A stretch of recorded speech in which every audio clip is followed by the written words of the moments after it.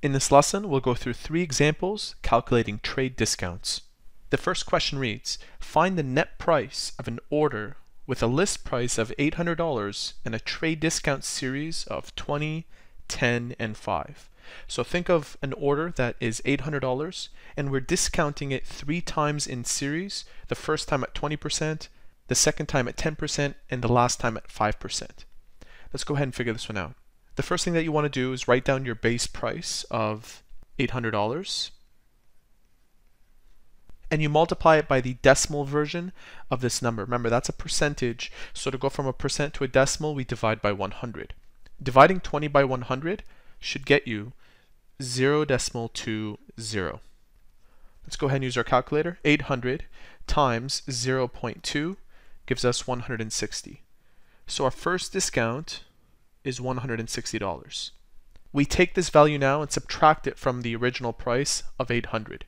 So 160 take away from 800 is 640.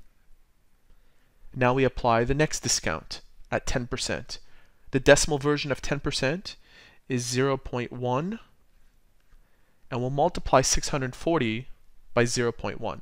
If you do this correctly, you should end up with 64. So we'll take away 64 from 640. 640 minus 64 gives us 576. So now we have $576, which we will discount 5% from that. So if we multiply this by 0.05, which is the decimal equivalent of 5%, let's use our calculator. 576 times 0.05, that gives us a discount of $28.80. So let's write that down.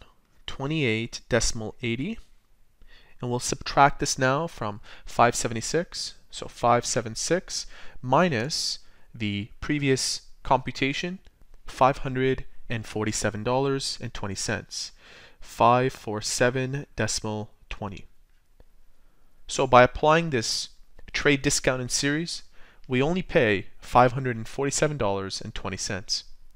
The next question is interesting, and you probably thought about it as I was doing question 1. If the item has 3 discounts, let's say 20, 10, and 5, like in our previous example, can you add them together and apply a 35% discount? Well, let's find out. The previous answer gave us $547.20. Let's apply a 35% discount to 800. So I'll take my base price of 800 and multiply it by 0.35. That's a discount of 280. So let's subtract that number from 800 and we get 520. So that tells us that you can't simply add up the trade discounts to find the total discount, because as you can see, there's a discrepancy.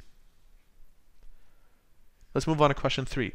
Use the single discount equivalent to calculate the trade discount on a $3,200 lawn tractor with a discount series of 30, 20, and 10. What they're asking here is the exact same thing as they asked in question 1, except they want it done all in one step. Interestingly, rather than doing it in steps, you can find the complement of each of these percentages.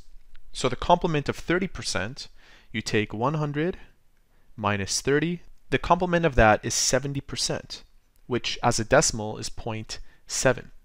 You do this for all 3 of the discounts. So 100 minus 20 is equal to 80%, and the decimal version of that is 0.8. And finally, 100 minus 10 gives us 90%.